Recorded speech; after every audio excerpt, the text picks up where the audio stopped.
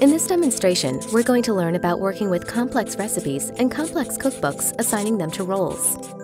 Different servers in your infrastructure may perform similarly, like an HTTP server, a failover server, maybe a load balancer, or a database server. Rather than assigning them individual cookbooks, you can create a role for them. Let me go into the roles folder in my chef repo. You can create roles in two different ways, JSON files or Ruby files. If you look in your roles folder, you'll find a sample JSON and Ruby file. Let's open up the starter RB Ruby file for a role. This example is created for you when you build your chef repo. We can build our own JSON files and our own Ruby files and put them in the roles folder if we have to assign roles for specific servers. This includes a role called starter, a description, and we have the run list. So let me save this, and let's call this role HTTP server. Now all the HTTP servers, or all the web servers, that we have in our chef configuration will be assigned this role. Let's change the name of the role from starter to HTTP server. The run list is important because it's the run list of this role, like say a specific recipe. But with the role, we can assign multiples. We're going to put in just web server for the run list for this role. But we could put in as many recipes as we want, and then we could put in all of our override attributes.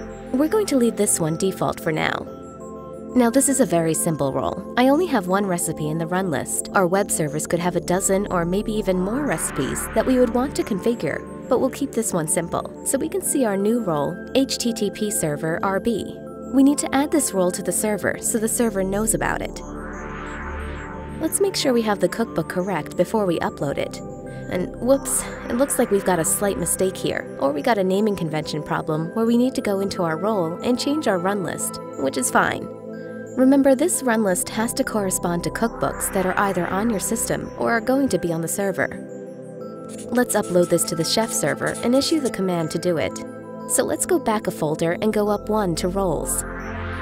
The simplest way to get this role up to the server is by using the knife utility.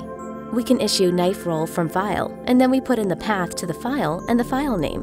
Since we're in the same folder as our role, we don't need to put the path. This command will upload our role from our local file on our workstation, and it will send it all the way up to the chef server, where a message updated role HTTP server appears. We then add the role to the run list. You can add specific cookbooks to a run list for a node, or assign the role to the node, which is basically a set of cookbooks. To see the nodes that are on the system, you can issue a command to do so.